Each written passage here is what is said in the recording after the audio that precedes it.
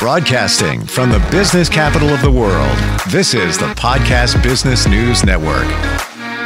And welcome back, everybody. Today, we're going to talk about something that pilots us, something that often gets a bad rap, and it's just 3 letters, and it is your ego. What is the ego? I think you'll be fascinated when you hear what the definition is and how it supports us, maybe sometimes how it doesn't, and the misconception that many have about those 3 letters. We're going to dig into that. We're going into your mind today, with your permission, of course, from an amazing psychologist, and she helps people all the time. She's an author. Just so much insight we get from Dr. Ann Creekmore, who is back with us. Welcome. How you doing today? Good, Steve. How you doing? All right. Doing all right. The ego. We just say that word, and right away it conjures up potential negativity of somebody with an inflated view of themselves, but not so much is what it is. Why don't we explain? How do you define the ego? Well, originally, Freud had these concepts that he shared about the personality, the parts of the personality, and that was the id, the ego, and the superego. And of course, things evolve over time. But to define what he was saying was that the id was kind of our base impulses, our primitive impulses, our just desires. And then our ego was our mediator between our just, desires and our superego. Our superego being, in a sense, your conscience, your higher values, and that the ego came to, so you have to, he was going from the idea that you have to kind of tame your ego, with the superego, you're being socialized and you learn rules to conform and to contain yourself from acting out. And the ego comes along as your reality principle. The id was the pleasure principle, that you're born with desires. The superego is your conscience to help you control your id or pleasure principle. And the development of the ego is your reality principle, where you kind of take into consideration your needs and then, but then also the needs of society, if you will, or other people. And the ego balances you, is focused on reality. Like, how do you get your needs met in a healthy way, that works for society, not acting out just on desires. So this came about for me in the realization of all the id and the ego, superego. My friend's daughter, a senior in high school, delivered an essay, and she just read the first paragraph, and there were other students with her, all different topics. She won a scholarship, small scholarship for this, and I heard the first paragraph, and I was like, wow, all right, I've heard those terms, but I never knew, what they do. Can we look at it this way? My understanding that one of these is the angel on the shoulder. One of these is the devil on the shoulder. One of them is maybe the voice of reason. To look at it that way, which one would be which? Well, if you're looking at Freudian, it would be like, their base primitive desires untamed would be I guess you could say the devil, if you will, to put it in yours, a little devil saying, oh, I want this, I want that, and then the angel would kind of be it could be your superego. It could, well, this is the highest principle, the moral principles, how you should behave. And then the reality principle in between, the reasoning, judgment would be the ego to help you to mediate both of those, what you want and what, your shoulds in life are. Which one will get you into the most trouble? What are your thoughts on that? Is it, I'm trying to remember if it would be the id or would it be the superconscious? Yeah. Well, and I wouldn't necessarily call it the superconscious or the supraconscious. subconscious, if we're going to define, would be more things that supposedly you're not aware of. It's more your unconscious, like things maybe you internalize as a child, or picked up. Say if your parents were angry, maybe you have tendencies to be angry or to see things a certain way, or you were criticized as a child and you had this limiting belief that you're not good enough, or whatever that could be subconscious. Superconscious sometimes can be thought of as something related, I would think, to the superego, but almost some people might call it your divine consciousness, your sacred, space, your something at a higher level. So I would associate that with the more of the superego. Although the superego, I think, according to Freud, was mostly just rules of society that you're supposed to follow. Does that make sense? Yeah. And is it true that the subconscious is responsible for 90-something% of everything we do?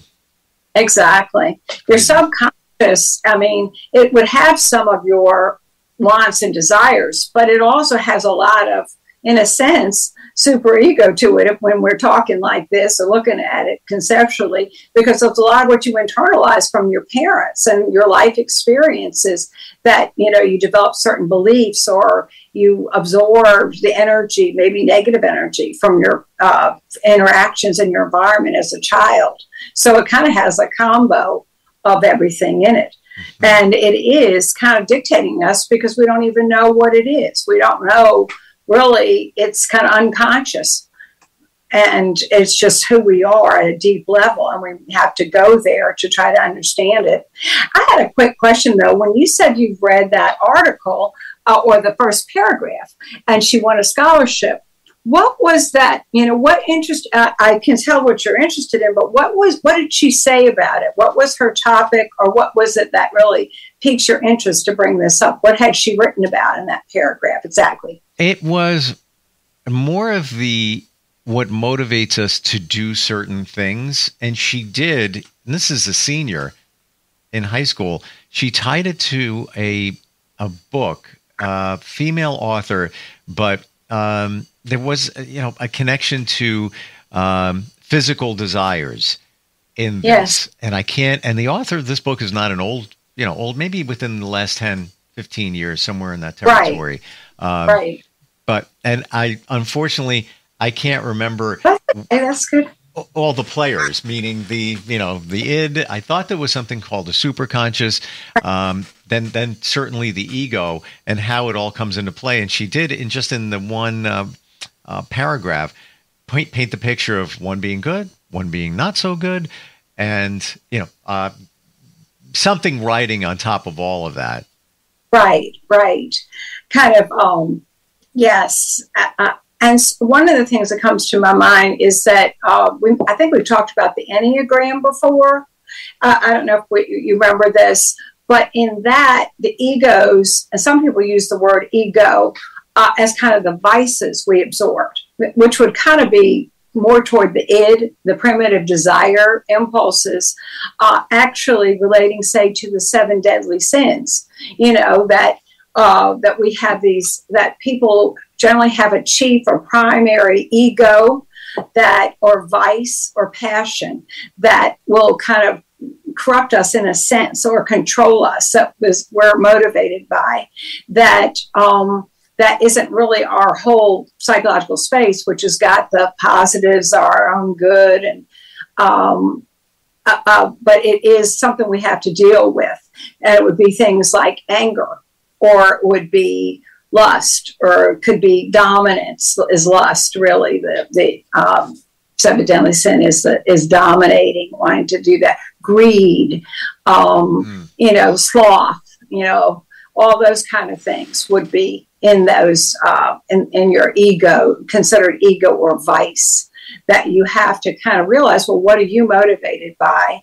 Also, not just your thoughts, beliefs, but your passion, your emotion, and what is the underlying, like say some people might be motivated for approval, and that their desire, though, is to be loved, or that feeling that they aren't lovable. And then they do a lot of things to look good to other people, to be helpers, so that they can get flattery in a sense, or just, endorsement or appreciation. And so a lot of their behaviors around feeding that particular, quote, ego. The ego of the personality type would be 2 in the Enneagram, if you take the Enneagram personality test. But that would be driven by that versus being just about life and what's happening in your life. Or the vanity ego. You want to look as vanity. In that case, you want to look good to people. So it's not an authentic relationship who you are. It's just acting a certain way to get approval. Do you think that out of all of this, the most impactful, I don't want to say most important, but most impactful would be the subconscious, because we don't know what it's doing. Exactly. It's kind of scary. It is, because it's like, what are we really motivated by? And unless we're in therapy, half the time we can't really, we think we're relating to the current event happening in our life at that moment. And really, we're relating to our past. We're like living into fantasy camp where these camera projections are overflowing our reality of the situation. And we're reacting more to our past traumas, our beliefs or decisions we made on the past than we are to even being in our reality. So often things go awry in what's happening in the present because we're not in the present, actually. We're subconscious. It's almost unnerving to know that there's something controlling us. We're controlling us, but we can't control what is controlling us, even though it's us. Exactly. It's a very good point. And that's why it's so important versus like, say, try to think about other people's feelings and take a step back and try to then go contemplate or introspect and figure your own feelings and what is being triggered or what's going on with you or why you're doing it versus just coming out and think it's caused by something external or the interpersonal situation, and get to more of what it is you need to work on yourself all the time. Figure out, how to create good in your life by working on yourself first. As much as I've learned about the subconscious, I still have question marks. So what is the best way is there a way to take inventory of what's programmed in your mind? Is there ever a way to know what, there's lots going on there, but for the most part? Can you give me an example of what you mean? So where we've talked before how the subconscious is piloted by those traumas that we've gone through. And there's different types of trauma. There's the big T trauma, major situations. Sure. Could be the passing of somebody, could be an accident, whatever. Then the little T traumas, which, it could have been something somebody said to you as a kid, or you internalized it, or maybe you got bullied, on the playground. Yes. And it could have been once. Trauma, Yeah. But all of that, it seems like there's a full, if it was an old school folder of paper in there and each one represents, stuff that we've gone through, it seems like there'd be a lot in your file, your subconscious file, right? Absolutely. Right. So it's really important to ask yourself, when you're feeling a certain way about a situation, to kind of identify what the real feelings are, happy, sad, scared, angry, variations of the feelings. And then think to yourself, well, when did I feel this way before? Growing up or in my life or, and then what is this kind of bringing up for me, triggering for me, so that you can then, take that out, or maybe you got to grieve something, just triggering something that's you're in the anger phase of grief about, and you're angry now at the current situation with somebody. It's not even that; it's something from the past that you just never got past anger into feeling sad and grieving and getting it, freeing yourself of it, releasing it. So you can ask yourself associations as to what.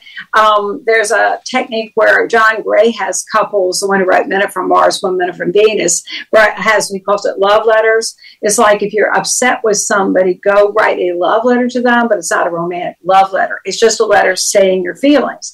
I feel sad because, I feel scared because, I feel shocked because, I feel embarrassed because, I feel rejected because. You fill in the blank in your mind. And then they ask yourself, well, what would make me feel good? And a response, an apology letter. Well, what do I need? Like them to say, I'm sorry because of this, and you deserve this, I understand this, And then you can get to the deeper of what it is that's really bothering you. And then you can take it even deeper to heal emotional wounds of the past and go in and say, well, when did I feel this way before? I've clarified what my emotions are, but when did I first feel this way? Like how much of this is actually due to the present little argument we had about the dinner, versus did it go all the way back to childhood dinners, and what I felt having, then, and the hurt or something I felt then. And then that would be more an internal trauma healing, grieving kind of thing to work on versus something to actually talk about in the current situation. For sure. And you bring back a memory that I did a timeline regression through hypnotherapy. And essentially the practitioner said, think of, it was to work on 5 negative emotions. So sadness, pick one of those. And you think back to the first time in your life you felt sadness. And took some time, going back in my mind, was it then? I'm not really sure. Then it was almost as if, with your eyes closed and you're viewing a timeline, that the practitioner got me to go above it a little bit and then move back a little bit further and come back down again, just a visual. And I thought, I think I had it. But the result is once you work on it, it wipes out all the other feelings of sadness throughout your entire life. Right. Doesn't mean that you're not going to feel sad again, but from the present all the way back should be gone, almost to the point where my analogy is the timeline is somebody standing on a rug and you go and you pull a rug from underneath them. Exactly. And it indicates. Right. And do you know that, Steve, that Scientology originally, you've heard of Scientology, and that they have a lot of controversy around it being a cult, etc. But Scientology, actually, the core of it, before it kind of got into more of the organizational piece, was that they just wanted you. That's all it is. It just was an encounter with what they called an auditor, where you sat with somebody and the symptoms you're having, big things, that they give a good example, a girl who almost drowned when she was like 7 and her father pulled her out of the swimming pool.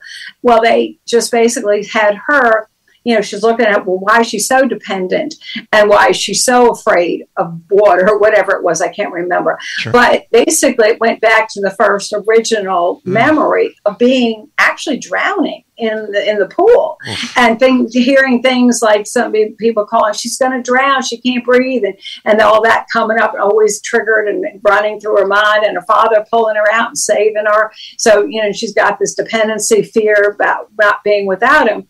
And that was the kind of thing that originally, before it progressed, and still, I'm sure, is the basis of it, was just to help people go back to what they called it the basic, just like you're saying, the basic memory. Like you're trying to go back to your original memory.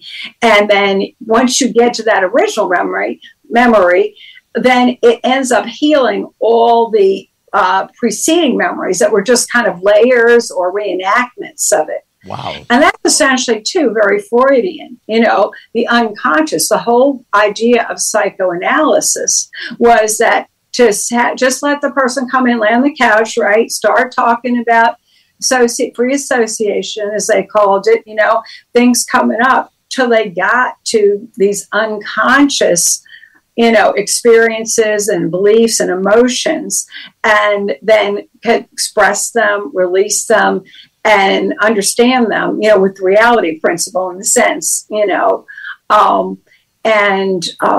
And so, it would get into that deep subconscious, unconscious layer and would heal all the other later experience. Wow. There's so much that we've gone through in our lives that is just sitting inside that needs to be addressed. Absolutely. Why should we argue with anyone? We got plenty of things to heal and hope. If we won't help us anyway, we got to heal ourselves. It almost, in a way, it almost amazes me that we function the way we do and move forward to some great degree, considering all we're dealing with, all we've dealt with, over the years. And could you imagine if every one of us in a perfect world were able to address those traumas from our past, work on them, eradicate them, work through them, whatever, what our lives would be like? Absolutely. That's why really for us to just spend the time taking care of ourselves, nurturing ourselves, getting some time in the day, mind, body, spirit, spending time in our own meditation, our own contemplation, our own healing, our own getting ourselves up to feelings of good and loving ourselves. And we could just spend our time doing that and then take care of the basic responsibilities of life and everybody be doing better instead of arguing on projecting out their anger at something, that probably goes just to a past they had nothing to do with. Mm-hmm. So final thoughts on the subconscious. What do you think is one of top two modalities to know what's going on in your subconscious and to work with them? Well, I think we brought them up today. One, of course, or maybe three even now, doing our own personal contemplation, and just being with our thoughts, meditation, just seeing what flows through, what comes up, and, owning our own stuff. When we get upset or angry, not thinking about the current, but trying to go within to see where it comes from. We can do that just on our own, through associations and contemplation, meditation, but also through therapy, psychotherapy, like you're saying, and then the regression hypnosis type, where, that you're going back to the times. Yeah. And anything that has you kind of look back and heal would be, grief work. Those are some that I would think of. Yeah. And any others you think of? The hypnotherapy for me was impactful. Energy healing, of course. But even before all of that, traditional talk therapy to just kind of get a baseline, a feel, that to me, that's the foundation. And then this other stuff sits on top of it. Exactly. Yeah, there's a whole field of psychology or type of therapy called psychodynamic therapy. And kind of based on psychoanalysis, Freudian, that is just focuses on just bringing up the past too. So, and by the way, there's a great chapter in your book, Love Your Life, Love Yourself, about feeling your feelings. And that's what I believe you're talking about with just meditating, thinking, and feeling the feeling that's in your subconscious, and then knowing from there, you got to deal with it and move your life forward. How do we find you? What's the best way to locate you? And the easiest way is just, you can find me too so I never mentioned this, but on Psychology Today, you just look me up. A lot of people find me for therapy that way on Psychology Today. It has a directory of a lot of therapists you can get in touch with. But my own website is psychologistinvirginia.com, all spelled out with a plural, psychologistinvirginia.com. It's got my numbers and all about my therapy and everything in it. And also details about your books too. Exactly. Great talking with you today. Little unpacking this. It's a little deeper today, but it is. Thank you. It's what drives us. So we should know about it. It's wonderful. Thank you for all your insights and getting us to focus on that. And we'll talk soon. Okay. Yes. Thanks. Hi, I'm Dr. A.P. Filosa. For the past 40 years, I've been a licensed clinical psychologist in practice, and I would like to invite you to my book, Love Yourself, Love Your Life. It contains all the primary causes and cures for all mental and emotional illnesses, and issues and problems in living. So please know there is hope. You can find my book, Love Yourself, Love Your Life, in bookstores and Amazon and other online vendors. Please feel free, if I can help, to call for a consult at 804-741-2608.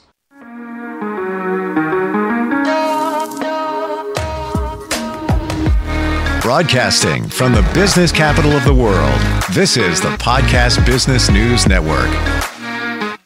Hey, Dad, how do airplanes fly? What's in this box? Can I touch this? Where does sand come from? Is this tree good for climbing? What happens if I mix these two things together? How are babies made? What does this thing do? Kids are curious about everything, including guns. Talking to them about gun safety in your home is a good first step, but you can do more. Always keep your guns locked, unloaded, and stored separately from ammunition. Storing your guns securely is the best way to prevent family fire, including unintentional shootings. For more information on safe gun storage and ways to keep your family safe, visit endfamilyfire.org. That's endfamilyfire.org. What do we keep in the attic? What's this thing called? Can I ride my bike backwards? Like I said, kids are curious. It's up to us to keep them safe. Brought to you by End Family Fire, Brady, and the Ad Council.